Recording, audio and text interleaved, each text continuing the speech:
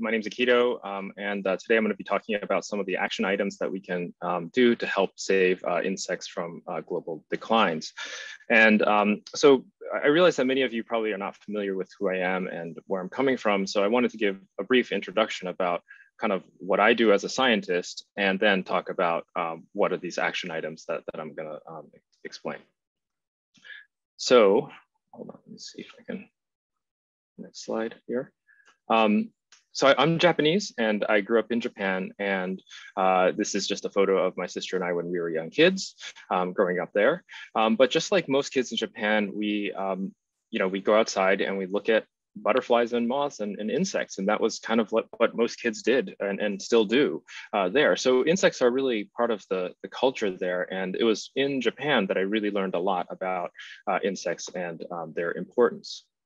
And if you go to a department store, for example, in Japan, you can find butterfly nets and butterfly cages or insect cages. And also these exist also in places like 7-Elevens and other places like that. So they're readily available items, and they even sell beetle bags of dirt for rearing beetles, for example. And beetles are really, really part of the culture there. And just like hamsters are here in the United States, people keep beetles in their homes and kids love them. And it's kind of, they're just pets. So if you look at this is just a picture that I took at a department store, but these are all these different kinds of beetles that they sell as pets. You can zoom in and you can see some of the beetles in still cages, and they sell like males and females together as a pair. And this one sold for 2,480 yen, which is like 20 bucks or something like that. But there's all these different kinds of species. You can grow them, and you can breed them, and everybody loves these. So, but in some cases, they get really kind of big. Some beetles get very large, and the stag beetles are the ones that are really kind of prized the most in Japan. And in one case, one particular stag beetle sold for an incredible $90,000, and it was apparently bought by a corporate Japanese executive that lives in Tokyo, and he wanted to have this beetle to show his clients in his office. And so he had this beetle, and it lived for 10 years or something like that.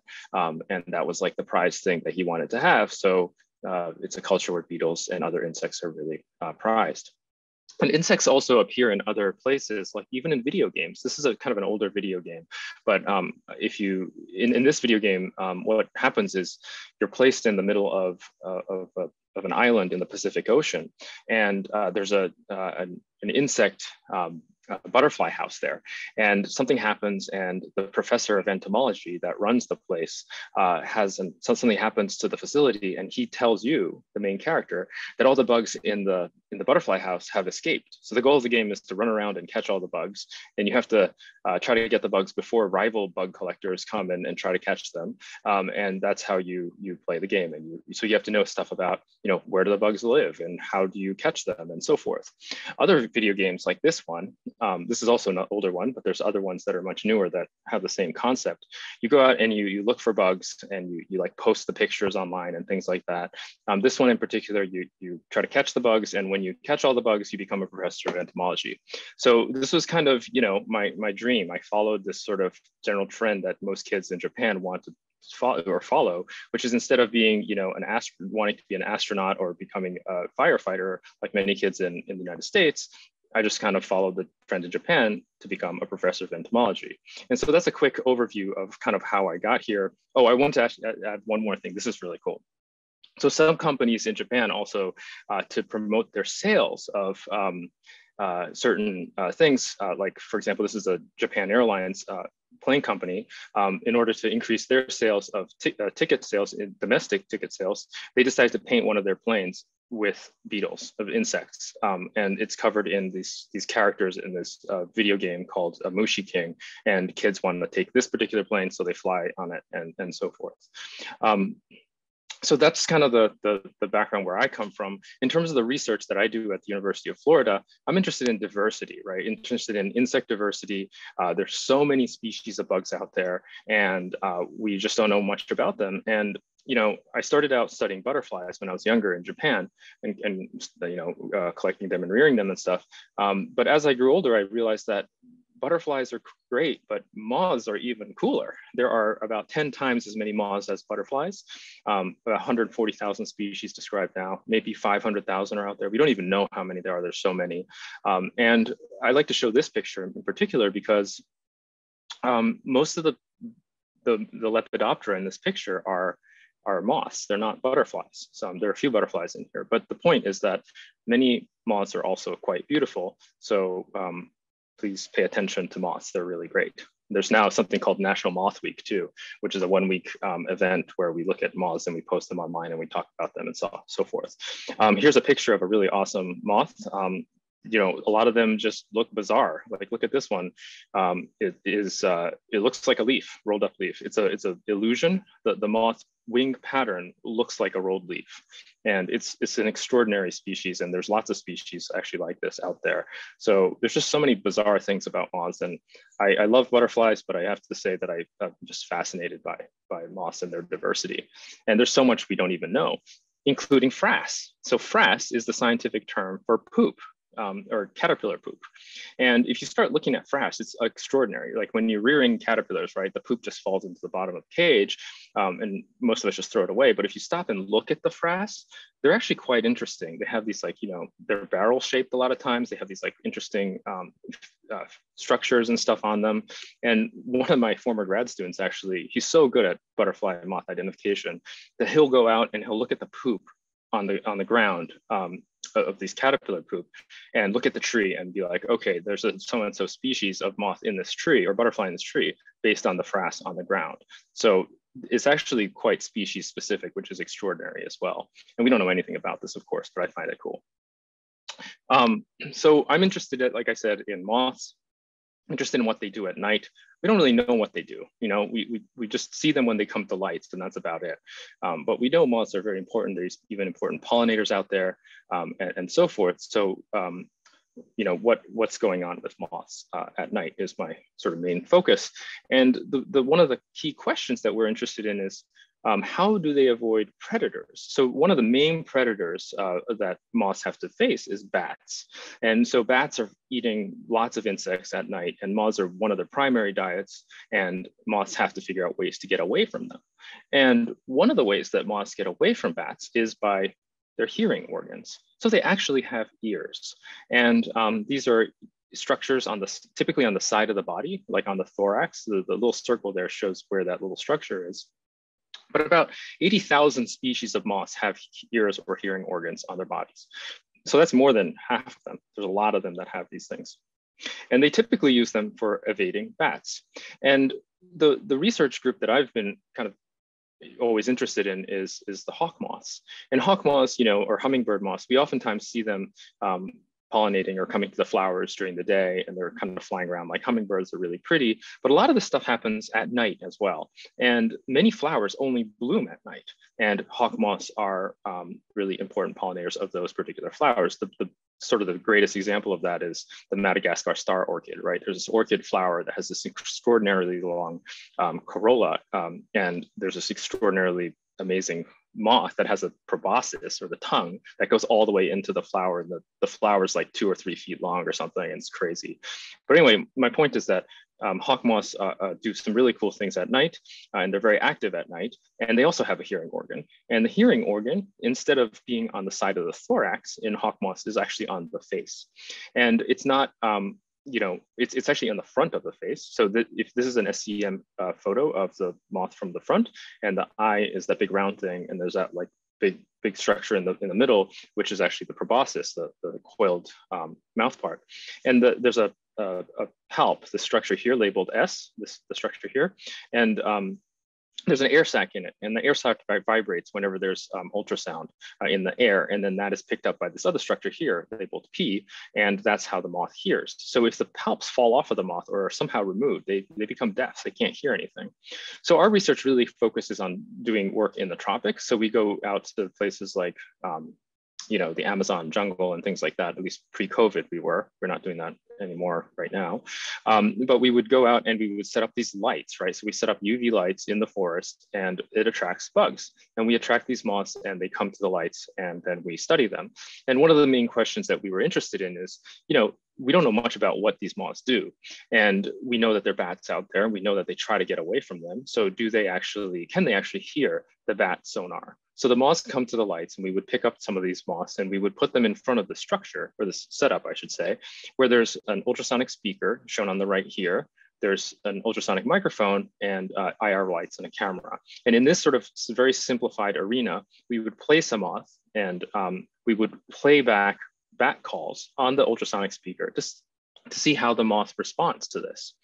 And we did this over and over. And this is one of my colleagues that I work with very closely. And he's a really good friend of mine. And he's a bat ecologist at Boise State University. And he and I have been working on this for a long time, these kinds of questions. What do moths do at night? Where are they going? What are they pollinating? What's the conservation of them? These kinds of questions that we're interested in. So anyway, we did this. This is a while ago. So the quality of this video is not that great, but this is a time lapse of what we were doing. We were going to various different countries. We were in like Malaysia and places like that.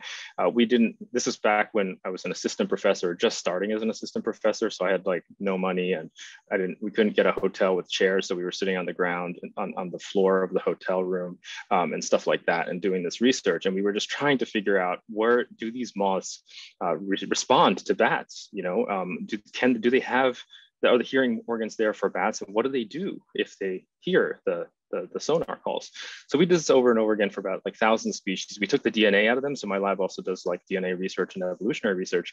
But one of the things that we found from this study was that they do produce ultrasound, the moths do, and they do it with their genitals. So hawk moths' genitals make ultrasound. And this is the male genitalia. The body of the moth is pointed to the left. So this is just the tip of the abdomen, sort of taken from the lateral side. The arrows here point to these really weird modified scales. So on the upper left, there's an image there that says no organ. That's a typical hawk moth. But these other hawk moths have these weird patches on them where the scales have become these like incredibly interesting shaped objects. And what they are is that they've actually turned into a filing structure.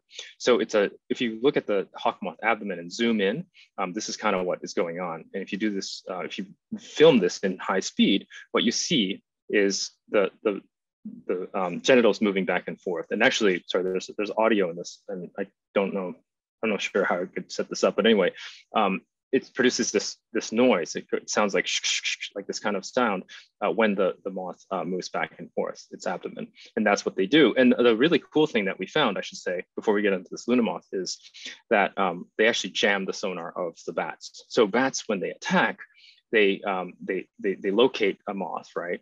And they try to capture it.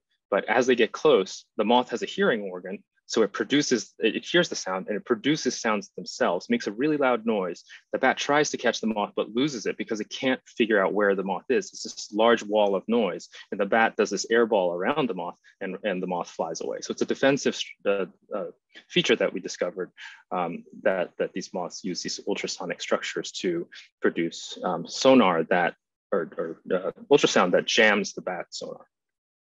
So another group of moths that I really love is the Luna moths. These guys are so cool. They're beautiful moths. They're found in the eastern United States. They're not actually found in California and the West Coast, unfortunately, but there's lots of other very cool moths that are large on the West Coast. And we were really interested in this moth because we would go in the field and we would look at these moths, these Luna moths and relatives. Here's a relative, very beautiful moth. And, what the big question that I had and my students had was, what are these tails used for? And we went online and we tried to figure it out, but surprisingly, scientifically, nobody has actually studied the purpose of these tails, these weird sort of squiggly tails. And so we did a very simple experiment. We thought, okay, well, these moths are really cool. They actually don't have hearing organs, so they cannot hear. They don't even have mouth parts. They cannot eat. They don't really do anything except fly and mate. So what is their defense? If there's bats out there, they have to do something. So we did this really very simple experiment where we tethered some moths and we pitted them to bats just to see what would happen. And the bats almost always would get close to the moth, try to catch it, but it would bite the tail and fly away. And what we discovered was that the tail was spinning as the moth is flying, and the spinning tail creates an illusion and makes the bat think that that is the target that it wants to attack. So if you look at this sort of experimentally, if you remove the tails of a moth and then of the Luna moth and you present it to a bat, they get eaten by bats about 80% of the time. So the tails, so they get eaten. If you keep the tails intact and the moth is presented to the bat, only about 30% of the time it's eaten by bats. So the tails function as a defensive mechanism. So it's a lure away from the main body to have the bats attack that part of the body. Super cool. Anyway, that's the kind of stuff we do. We're also interested in butterflies too. Why do butterflies have tails? Lots of butterflies, swallowtail butterflies, for example, have tails. The answer to this is actually and it's a visual illusion. So here's an example of a lycaenid butterfly. They have something called a false head. It looks like a head, kind of, right? With antennae and legs and stuff. And the red spot kind of looks like the body. All the lines focus on that part. And then the real head's over here on the left. And so when a bird or a lizard or something comes along, it will bite the tail portion and then the butterfly flies away. So it's a totally different mechanism that moths do. So insects, I guess what I'm trying to say here is that insects do all kinds of really cool stuff. I love moths and I've been interested in moths since I was a kid, but insects are really also very important, right? So they're bumblebees, there's honeybees, they're all pollinators, they're beetles out there, dung beetles that are important for taking care of the, getting rid of the waste in our environment. Some cool stuff that we know now is like these dung beetles can use the position of the moon and the sun to figure out where to go. So they use the sky to navigate. And very, very interesting stuff is being discovered. And most people don't realize that, insects are also really important because of some basic things that we love. For example, chocolate. Most people like chocolate. And there's this midge called the chocolate midge. It's a little tiny fly. But if it wasn't for this tiny fly, we wouldn't have any chocolate because this is the primary pollinator of the cacao plant. This is a photo that was recently taken, and it is a picture of a mosquito. And most people think of mosquitoes as just being horribly, especially here in Florida, people don't like mosquitoes. And, you see these trucks come by and they spray all this mosquito repellent everywhere and so forth. And everybody just doesn't like mosquitoes. But this is a photo of a mosquito feeding or potentially pollinating the flower of a mango tree. So most people don't know this, but mosquitoes might actually be quite important in pollination. Here's a really cool photo that one of my colleagues took recently, and he studies mosquitoes, and he sent me this picture and I was just blown away. So this is a picture of milkweed, right? And the picture's not that, it's a little bit hard to see, but on the left side, you can see on the tips of the milkweed flower, there's all these mosquitoes all over the place. And so this plant, of course, is one of the most important host plants for monarchs. And we know that pollination is occurring both during the daytime and at night, and potentially the nocturnal pollination is far more important than the bees and butterflies that are coming around. There's a study that actually showed this, but we don't even know what the nocturnal pollinator might be. And so there's a possibility that maybe it's these flies and moths that are actually really important for milkweed pollination. So there's lots of really cool stuff, and we shouldn't think that most insects are bad just because they, bite you, for example.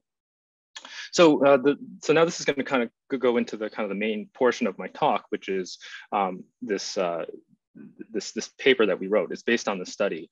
It's an opinion piece, actually, which is part of this large compilation of many different researchers that compiled a big article, an issue, I should say, on insect declines.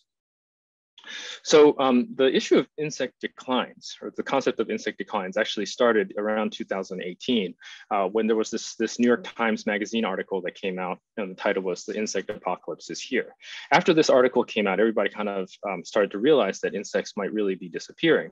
And that article, the New York Times Magazine article, was based on the top article here, at the one that's shown at the very top here, titled "More than 75% 75% decline over 27 years in total flying insect biomass in protected areas. So this study was done in Europe, and what they found was lots of 3/4 of the bugs had disappeared in 27 years. So people freaked out, and scientists started to think, okay, maybe there's lots of declines going on, and lots of other studies have appeared since then, all kind of showing the same thing in different parts of the world. There have been some examples of insects increasing, but in general, the overall trend appears to be insects declining. Here's a photo that was taken on the left in May 1984, in the same place using the same lights in May 2019. And this is in Guanacaste, Costa Rica. And you can see, this, I like to show this picture because it's very, very telling what is actually happening. And in my experience too, over the last 20 or 30 years, since I was a kid growing up in Japan, I've seen this kind of thing happen as well. Like when I set up a light at my house in Japan, I don't see the same bugs that were there when I was a kid. There aren't the same butterflies anymore when I was, that used to be there when I was a kid. So this scenario, the situation is happening. And, the question becomes, why does this matter? These are just bugs. Most people just say bugs are not important, but bugs are important. Well, first of all, there are about, 5 million or more species of insects on Earth. So they're the most dominant animal group by far on the planet. There's 5 times as many insects as there are vertebrates and plants combined. So that's 5 times as many insects as vertebrates and plants combined. That's a lot of insects. And insects help humans at an annual value, at least in the United States, of about $70 billion. That's a lot of money, right? $70 billion of our economy relies on insects. And that's in the form of pollination and waste removal and all these kinds of things. About 40% of the world insect species may go extinct in a few decades. There are these estimates that have been put out there, and we don't know exactly for sure, but these are pretty alarming and scary kind of numbers if they're really true. And when we think about it, insects really are kind of at the bottom of, or close to the bottom of the trophic level, right? So we have these songbirds that feed on insects, fish feed on insects, all kinds of things rely on insects. And in the case of songbirds, 95% or so of songbirds rely on insects. So what would happen if insects disappeared? And what would also happen if plants, with the plants need insects for pollination. And the problem is that insects are still not on most of these conservation radars. So this is an ICUN list from a couple of years ago, 2019. But what you see on the list are things like birds and mammals, sharks and rays and things like this, amphibians. But where are the insects? There are no insects on here because it's just unfortunate. We just don't know enough about insects because people aren't studying them. There's just too many insects and it's just difficult. So an article came out a few years ago about this and what we know and how do we act. And in this study by Forrester et al., Scott Black was an author. Scott is part of the Xerces Society, and he's also part of this paper that I'm talking about right now. But the Forrester et al. Study talked about there's 4 different things that we can do to change the insect decline situation. So one is we need to make changes at the national level, national, state, province, and city levels. So these are higher up. Then changes at the working lands, natural areas, and gardens and homes, sort of at the local scale. So going a little bit more into detail here, at the national level, what this means is we can promote restoration policy, reduce pesticides sort of on a large scale and make regulations on those kinds of things. And then at the working lands level, we can do things like conserve beneficial insect biodiversity. We could reward farmers, for example. Farmers obviously need to be doing be getting paid and doing their work. So maybe there's ways to maybe reward them for doing activities that are beneficial towards insects, for example. Natural areas, so we can maximize native floral diversity to understand insect communities. We can, do surveys and things like that to understand what's there, create corridors for insects to travel through, and then again, the sort of the super local level, which is what you can do in your own yard or in your balcony, for example. And so this is what I'm going to talk about today. This article is really the one that we published about is really about this. What can we do as individuals? We know bugs are disappearing in the world. We know they're going fast. The world is changing. What can we do? It's a big problem. So I would say there's 2 main things, 2 categories of action items that we can do. One is to create insect-friendly habitats. And the second is to increase awareness and appreciation for insects. Both are very important and both are necessary. So the first one is creating insect-friendly habitats. And one of the things that we can do immediately is convert part of your yard or lawn, specifically lawn, I would say, into a natural habitat. Or if you don't have a lawn, you can, if you have a little balcony or something, you can put natural habitat or natural plants and things like that into those areas. But if you do have a lawn, we advocate in the study to convert some of it to a natural habitat. By that meaning, you just let it go. You don't mow. We have this image and belief that mowed lawns are the pristine and beautiful, but it's a monoculture and it's actually not good for plants and animals at all. And so if you do something like this, where you mow in this picture, you can see that the paths are mowed, but the areas around it are not. You can actually do a lot for the environment in your backyard. And if everybody in the United States did something like this, where they converted even just 10% of your lawn into just natural habitat, where you just didn't mow, you don't have to pay for it or anything, you just let it go, it would conserve and maybe create up to about 40 million acres of natural space for insects to survive in. And then another thing is to grow native plants. So it's really important to include native plants in your yards and your gardens and also your patios and so forth. And the best place to find out about this is at a local scale. So you need to go, the best place to find out is through conservation organizations like the Xerces Society. You can go to your local native plant society or your nursery and get information about which species of plants are native. And native plants bring in native insects and native birds and other things too. So they really are the best if you are to plant. The third one's kind of obvious, but is to reduce pesticide and herbicide use in the garden and your home. These toxins tend to are oftentimes not targeted specifically for one organism, and they will have a great impact on many other organisms in that environment. And we talk about this a lot in the article. You can find out more, but there's many ways you can actually prevent this, the use of it, and also prevent the problematic insects or pests that are in your garden. Number 4 is really important. And I guess, I talked a lot about moths earlier and, what are moths doing at night and why I love moths and so forth. But one of the big problems to the moth behavior and what they're doing at night is that there are lights now everywhere. And so we know that the world is increasing in light brightness by about 2% every year. This is really alarming. And there are very few places now in the world where it's completely dark. And so what we can do is we need to change this by either turning off your lights at night.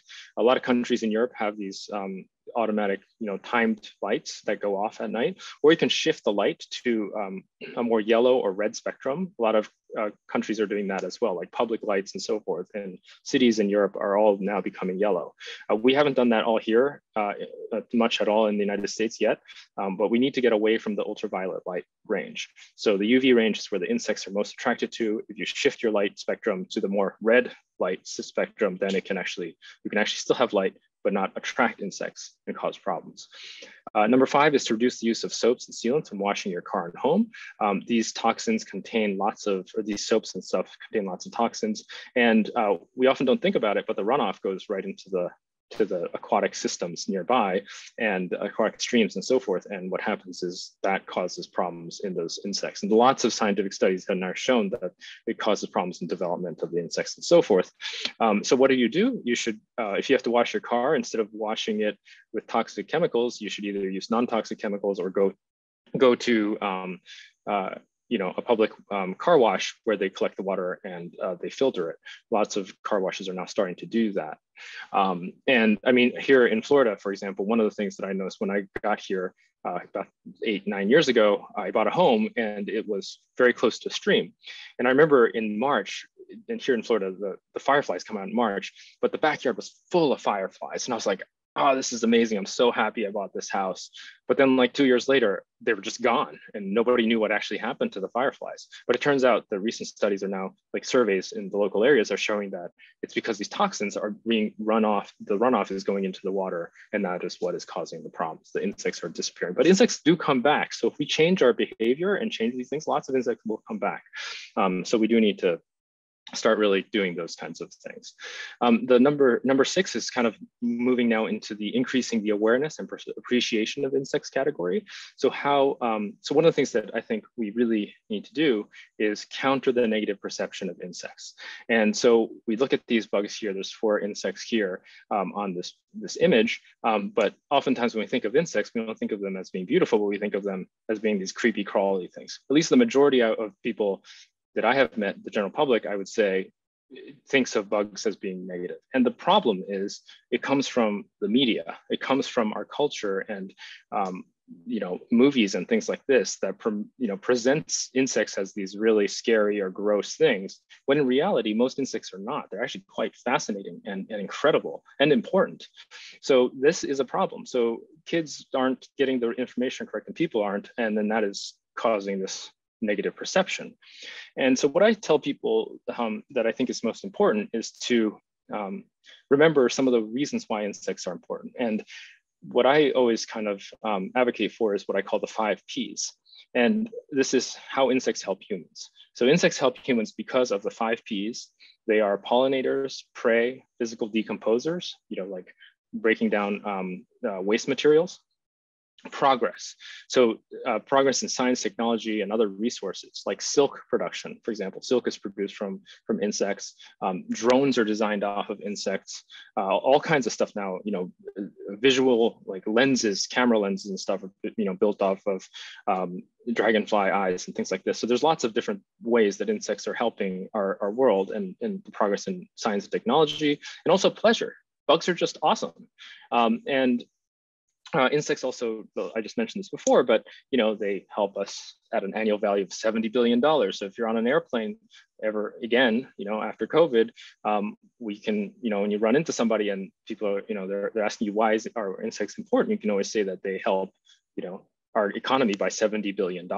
And again, 40% of the world's insects might disappear in the next few decades. So this is why it's important. And like I said, insects are just beautiful. They can make people happy just by looking at them. They're interesting, and they're just cool to watch. When they fly, I love these moths with the tails. They're just beautiful. And so we should learn from them and appreciate what they are. And then number 7 is become an educator, ambassador, and an advocate for conservation. And so this is something that you can do at the local community level. There's lots of community science opportunities where you go out and you look at the insects out there and help the local survey groups and so forth to understand what's there. One of the best ones I think is iNaturalist. It's many of you probably may know this, but iNaturalist is an application that you can get on your phone, and you take a picture of an insect and then you upload it, and that helps not only identify the organism, but it also helps the database. It adds more data to the database. So scientists use this information now to figure out what is happening to these insects as the climate changes and everything's happening. So it's a very important activity to do, actually. And even with moths, bugs at your porch light, take a picture and upload it to iNaturalist. You'll learn a lot because they'll help you identify, but also you'll help the scientists that need that information. And then, so sort of continuation of the same concept is share what you know with kids and the public. Talk to kids, little bits of information, anything about a bug is interesting to kids. There's lots of, not lots of, but there's been some studies that have shown that kids between the ages of 6 and 12 are the most receptive towards the natural world. And if that really is the case, this is the window of time we need to be presenting this kind of information to them. And they're just interested. The problem is that we oftentimes kind of brainwash their minds, making them think that they're all gross when they're not. So in our lab, we have a project called Frass in the Class, where we go to classrooms in Florida and we show kids insects and how fascinating they are. And we've been focusing actually on the Luna moth. This is my daughter on the right, actually, and she loves Luna moths. There's caterpillars all over the house now in cages. Every caterpillar has its own name. and so forth. And I think that we can always, we should promote this stuff, and doing this with not just butterflies. Butterflies, oftentimes I think in the insect world, are kind of treated separately from the rest of the bugs. So if you use something like a large moth, it actually can help change that perception, the negative perception of insects. And in Japan, the negative perception of insects is changed by beetles. I mentioned beetles sold in department stores at the very beginning of this talk, but that's how the kids look at butterflies and other insects and beetles and things like that as, they're all just all insects. And there's even, in Japan, there's even a bug hotel where you can go to, and the owner is an entomologist, and there's actually a bug light on the side of the hotel. All the people that go there are entomologists. Kids and their parents come together and they look at bugs during the summertime. It's always booked. It's amazing. I wrote an article about this because I just found it so fascinating. But you can go there and you just learn a lot about bugs, and the food. There's bug food. There's a garden in the back that's like all the plants and stuff are grown from local plants and insects and so forth. And also number 8, this is the last one, is getting involved in local politics and supporting science. There are Janet Fraser and Andrew Weaver are examples of now politicians that were scientists before. So we can not only, kind of advocate for science or advocate for insect conservation, but we can actually become politicians if you really wanted to go to that level and make changes at that level, both at kind of local levels, but even more higher up as well, which I think is very important. So this is the kind of the summary slide about what I just talked about. There are 8 action items here, 5 in the create insect-friendly habitats category, and 3 in the increase awareness and appreciation of insects category. And all these are important, and this is all found in the paper, and I'll show you a link to the paper at the very end so you can find out more if you're interested. Finally, I just wanted to say that, so I just mentioned my daughter and a few slides ago, but this past year, my daughter wanted to give me something, and this is a way to help conservation. But for Christmas, she wanted to give me something, and she, instead of getting a gift, like we have too many gifts, right? Like I feel like kids are just getting too many materialistic objects. So we decided, my daughter's mom decided that instead of giving away gifts of presents, in the sort of traditional sense, we're going to do something a little bit different this year. This is last year, but my daughter wrote this, and this card, it says, "Merry Christmas, Dada." She called me Dada, Xerces Society. So this is a Xerces Society type talk, so I just wanted to throw this in there because I find this really interesting. But the gift to me for last Christmas was a Xerces Society donation. And so what happened was she made a donation to the Xerces Society. And when you make a donation, you get a small gift. The small gift was a pollinator habitat sign, which I love, and I have it in my house. So I got the pollinator habitat sign. Xerces Society got its donation, and everyone's happy. And then we got rid of the materialistic aspect of Christmas, right? I'm not saying that that's bad, but we tried to reduce it a little bit. And if you're interested in, there's all these kind of creative ways. And I think this is a really great way to help conservation, to give gifts to make a donation to a conservation organization as a Christmas gift. It's just an idea.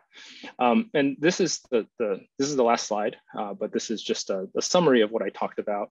This is the paper, and you can find everything in here in this paper. And the barcode is here too. So you can, if you take a screenshot of this, you can just link it to your phone and you can see this study. So all the details about the specific 8 action items are found in here.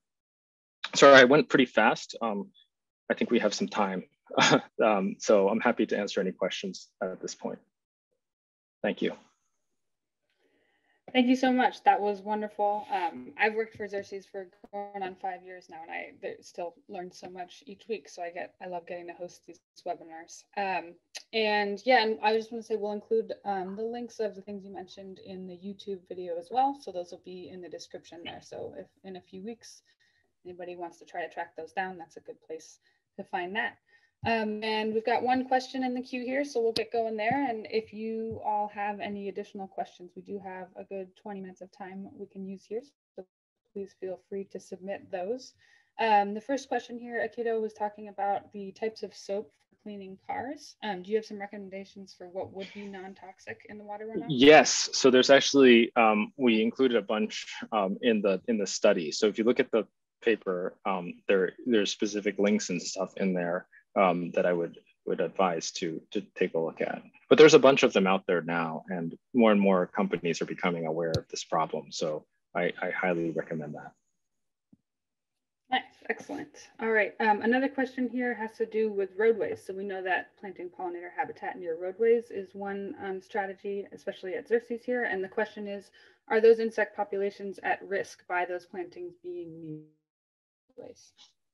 Sorry, the plantings being close to roadways? By a roadway, is that a risk for? So roadways, so it's great to be planting and making roadway areas,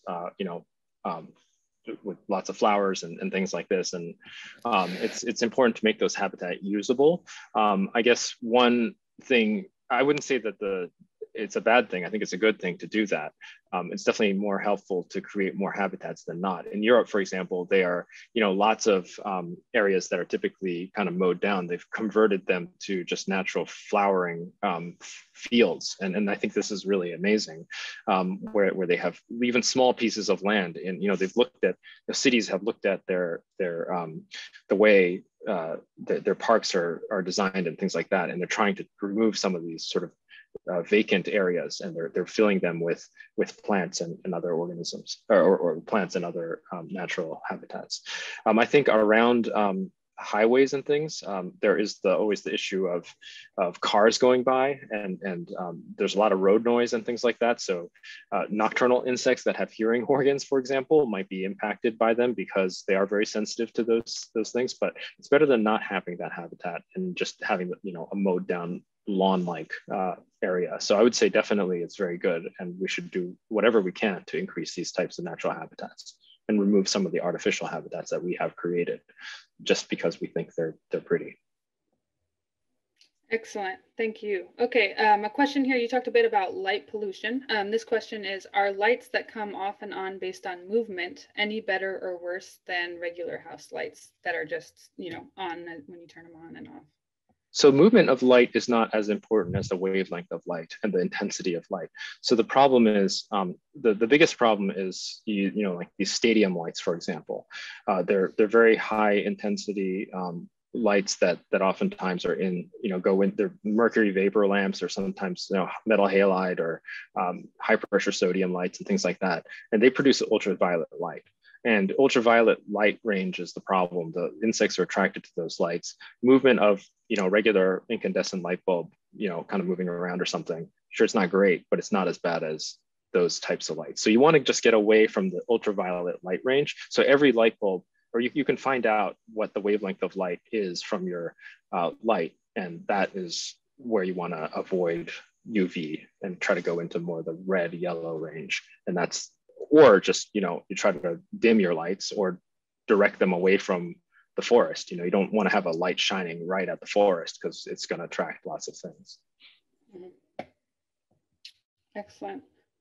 Okay, another one here. Is the extreme weather impacting insects? In Texas, we had a record-breaking freeze in February that killed lots of plants. I also wonder about the high temps that we are seeing in Portland, Oregon, which is 104 today.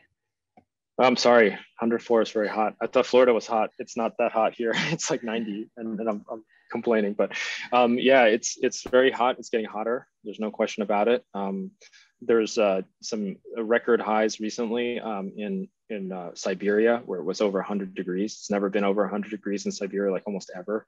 And so these kinds of things are obviously happening, and the high temperatures are problematic. Yes, it's actually one of the possible biggest causes of the insect declines. I didn't really talk about some of the major drivers, but obviously there's things like pesticides, herbicides, and things like this that are affecting insect declines. But one of the biggest drivers that we think that's very hard to kind of calculate is global temperature change. But we know for a fact that, butterflies and other insects that are found on high mountaintops are disappearing. And there's been, because the ice is melting and there isn't water and things like that in places like mountaintops anymore. And so when you think about what's happening now, this is a very critically important time to really, we really got to do something. I mean, it's not a situation where we can just sort of let it go, because these things, with the temperature changes, things are disappearing fast. And so, yes, global temperature change is a huge problem. It's probably the biggest one, actually. And related to that, since this talk is about that kind of the action items, and this is a very broad question, but if you have any suggestions or just like in your field of study, are there things we should also do to help insects adapt to the stresses of climate change? So is there any, are there any? That's a great question. That's a great question. I mean, I think, there are certainly insects that are beneficial immediately to humankind, like, honeybees, for example. And so trying to help those insects adapt, right, is very important. There's just too many, in some ways, there's a lot of insects out there, and it's really difficult to try to help save all of them. Kind of, I think the best approach in this kind of situation is habitat conservation, right? We try to conserve the habitat in the best way we can. Global temperature change, I mean, we have to do something about that. I mean, there's the estimates for the upcoming years that was put out a couple days ago, last week, is, it's very scary what we might be encountering if we continue with the way we're going with things. So I think it's something we all need to really be thinking about. And I guess one thing I would like to just also add is, like, the global temperature change thing is impacting plants and when they flower, right, in the springtime. And that's shifting significantly.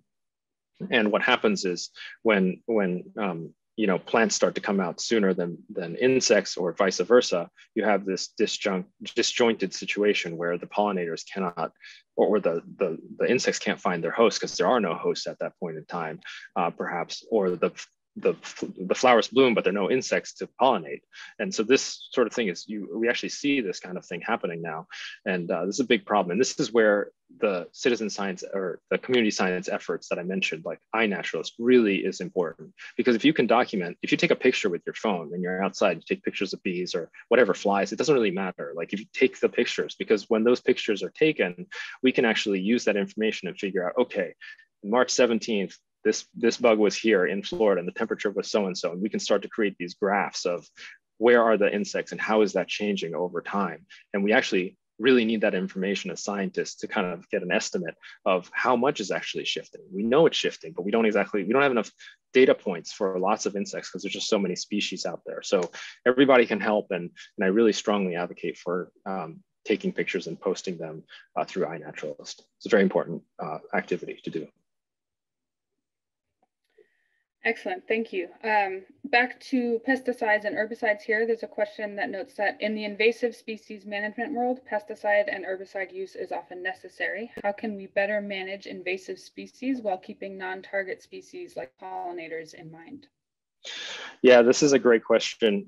So I think we need to figure out ways that are more specifically targeted towards those insects. We have to, those pests, we have to move away from general pesticides that are applied sort of broadly to protect particular plants, right? So we need to, I mean, there's obviously problems with IPM or integrated pest management, but we can find ways where we have predators that are potentially more specifically targeted, and more research really needs to go into this. And unfortunately, we oftentimes, with approaches like IPM, we oftentimes release predators too soon without really fully understanding what could potentially happen. And so the research really needs to be further developed. The problem is there's just so many introduced species oftentimes that it becomes harder and harder to kind of take control of everything.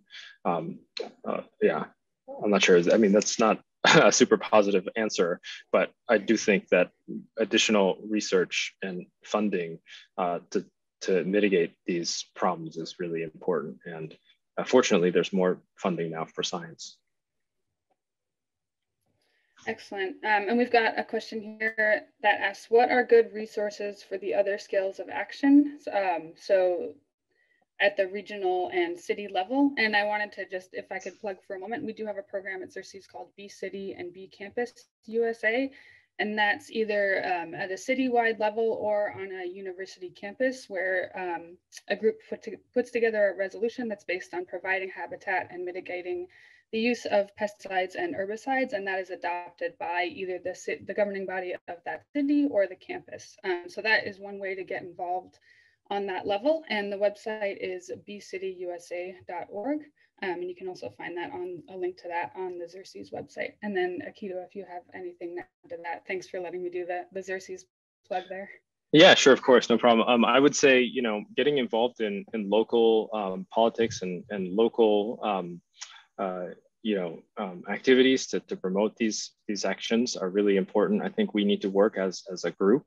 The problem is, you know, it's sort of a bottom-up situation, I think, right? Like we can try to make changes at the biggest scale, you know, at the national or global scale, but as a single human being, it's very difficult to do that. So, what I'm suggesting is we as a group need to push this from the bottom up to local government officials and so forth. And that needs to get sort of translated up the ladder.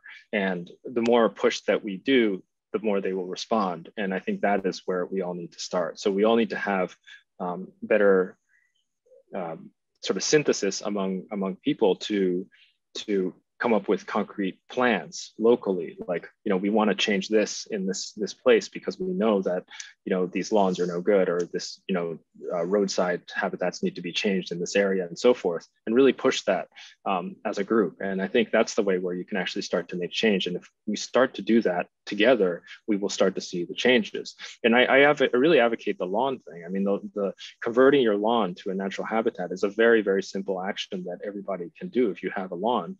And, you know, it's you just don't mow it. It's like you actually don't have to pay for it either. You don't do anything, you just let it go.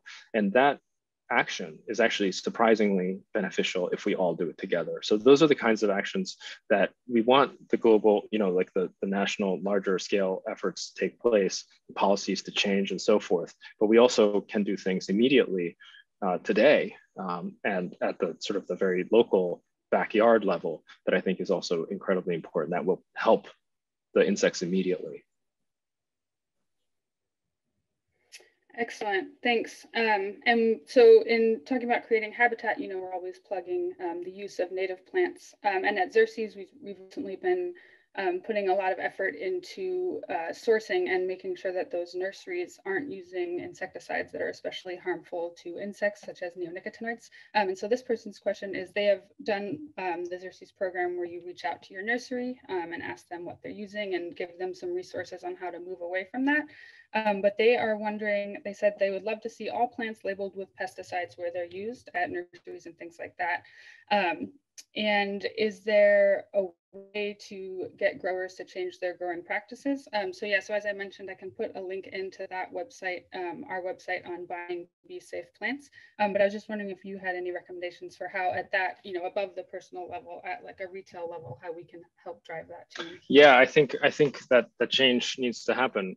We need to have information about what is actually being used in lots of things that are sold at, you know, at the nursery level and upwards, and sort of having better standardizations of standardized measures of information flow about what is actually in these products and how are they being used, and the impacts that they can have on the environment is critical. And I think there also needs to be more research, right? So, I mean, as a scientist, I continue to sort of say this, but I really feel that oftentimes we just, as scientists, we're always trying to write grants and trying to get funding to study this stuff. We want to learn, you know, we want to know more about the impacts of neonics on insects, but we can't do the research because we simply don't have the money to do it, right? So we can't even hire people to do these kinds of things. So so there's also these kinds of problems sort of at the higher level in which there needs to be, I think, governmental sort of push to really say, okay, yes, these are really important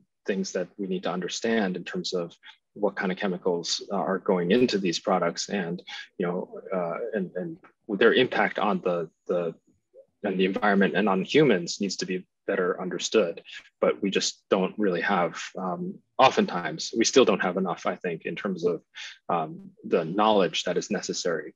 And once we have the knowledge, it will become even more easier and clearer to put that information on these products.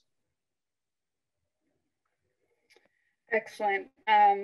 And so you mentioned, the importance of phenology in your talk. And so we have a question here. How do we help educate people on the close connection between native flora and native insects? Can you point us to resources that identify which species require which and how they fit into the local ecosystem?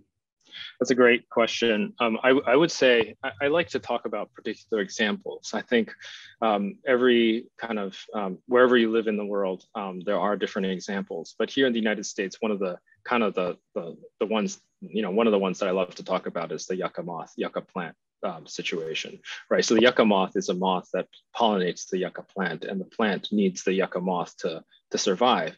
And the moth actually does the pollination, and then it lays an egg inside the flower. And that is how the caterpillar grows and requires the pollination to happen. So the moth can't survive without the plant, and the plant can't survive without without the moth, and vice versa. And so those are that's just one example, but there are examples like that all over the place. And when you think of those kinds of interactions, and then you think about kind of the potential shifts that happen when rainfall changes or temperature changes, and or light pollution is introduced. I mean, these are the things that we know, these moths are attracted to lights, and what actually happens to those situations when those artificial drivers are brought into the picture. That's, I think, where we really need to kind of focus on and trying to figure out what would actually potentially happen. But as examples, I mean, the one that pops into mind is that example, but there's many other ones out there. The yucca moth, yucca plant one is a great one for the Western United States, because they're there in California, Oregon, Arizona, et cetera.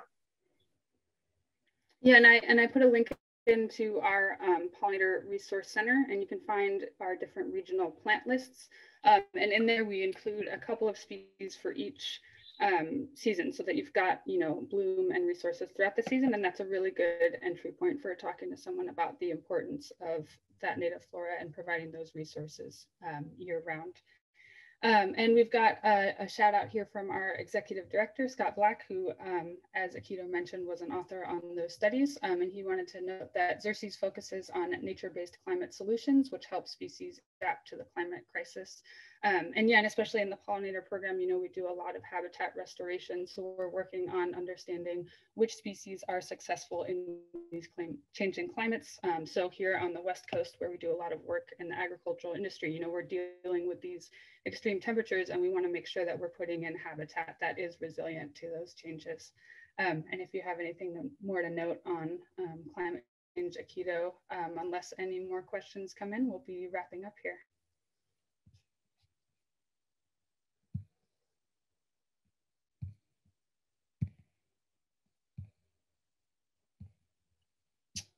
Yeah, sounds good. All right. So we don't have any more questions. So any closing remarks or thoughts before we finish? Well, I would just say, the world is changing and lots of things are happening, but let's keep going out there and looking at the organisms. They're amazing. The insects are incredible, and please keep teaching children. Like, kids need to see this, and kids, unfortunately, many of them are spending too much, in my opinion, a lot of time indoors, and we don't actually take them outside enough. And that's very important when you think about the future and the environment and future of Earth. Thanks.